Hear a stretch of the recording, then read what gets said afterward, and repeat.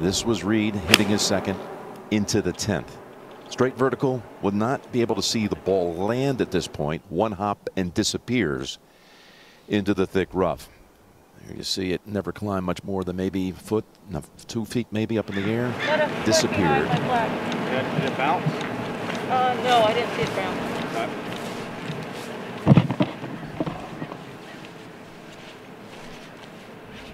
Hey guys, I'm gonna check it. They said it didn't bounce. You heard him. The first thing he asked the marshal. Did the marshal see the ball bounce? Marshal said did not. They said it didn't bounce, Calls and for so an I official. checked it, and I believe it broke ground, but I'm gonna let you make that call. Right here. What are you talking about? Embedded ball. Oh, where's your Feels ball? like, well, I since I picked it up to check, I mean, it seems like it broke ground, but I want you to double check. They said it didn't bounce. You mind if I stick my finger Yeah, go in there? ahead. That'd be the only way you'd be able to check, isn't it? Yeah. Yeah, I feel a lip on it. Do you? Yeah, I mean, I thought so, You but I feel just that wanted to lip? double check. Yeah. So does that tee go, where does that tee go? You On get it? one club length from that hole. From the hole. Used to be close as you could. Right. Now it's one club Okay. length. So you can clean that now. Yeah, I know. Just wanted to put that. Sure. So he got a drop, would end up making par. Ken Tackett joined us yesterday. His debut as part of our new collaboration with the PGA Tour, having a rules official ready and willing to go on the spot. And it didn't take long, Ken. I mean, right after we introduced you, he hit that second shot, and we're in the middle of a firestorm.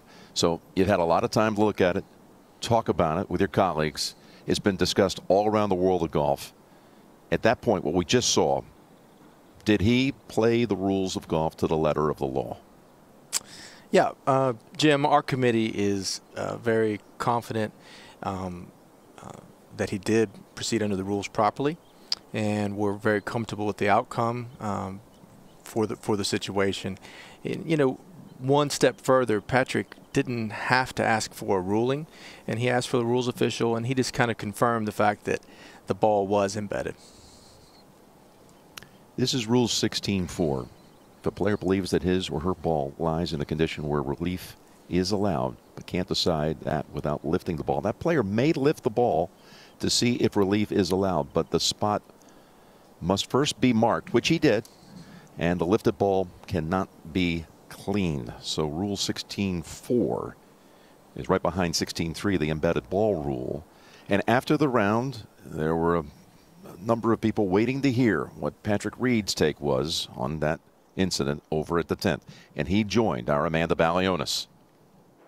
Just talk me through what you thought you saw and heard compared to what you now saw in ruling. And the big question, why did you pick the ball up before you called in the rules official? Well, really the biggest thing was right after I hit the golf shot, we all saw the ball going left. The whole group did, and you know, the ball just disappeared. None of us saw it bounce, and so the first thing we do is when we don't see it bounce and the group doesn't see it bounce, you ask the volunteer, whoever's closest to that golf ball, where it was. And you know, the volunteer said no, the ball did not bounce, and therefore when that happened, I looked at my group, says, guys, she didn't see it bounce either, so I'm gonna mark this ball and you know, see if it's embedded. And you know, once I marked it, the first thing I wanted to do was make sure I got the ball out of my hand, because you know, you don't want to clean it or anything because you don't know if it's embedded yet. And when I put my finger down there and I felt like it has broken ground, first thing you do is you call rules official, because you know, you want the rules official to come over to make sure that it is. And when the rules official came over, said yes, no, this ball has broken the plane, and with no one seeing the ball bounce, and that's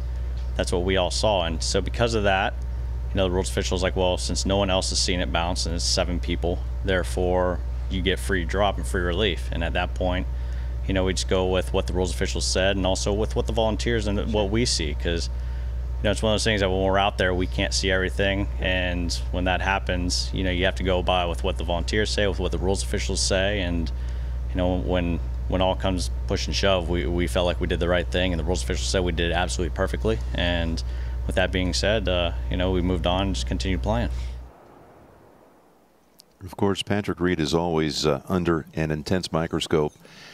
And you wonder, is he a victim of reputation, Ken? Because there was another thing that happened yesterday that we got a good look at after we went off the air yesterday, and that involved Rory McIlroy. who, of course, has just an impeccable image and a model of integrity. This was his second shot at 18. We would show the broadcast feed yesterday his third shot, but here's what happened with his second. Hops and then drops right in the area where the ball had first landed. He's playing with Rory Sabatini, and just listen as he alerts his playing partner that his ball is in fact embedded. Is it a club length, Rory, or is it near a spot? It's a club length.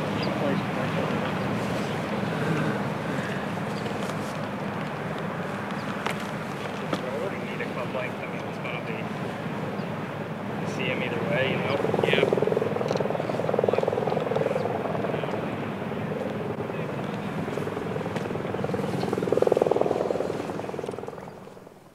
So he did not call in a rules official. What is the difference between what happened with Rory at 18 and what happened previously with Patrick Reed over at the 10th, Ken?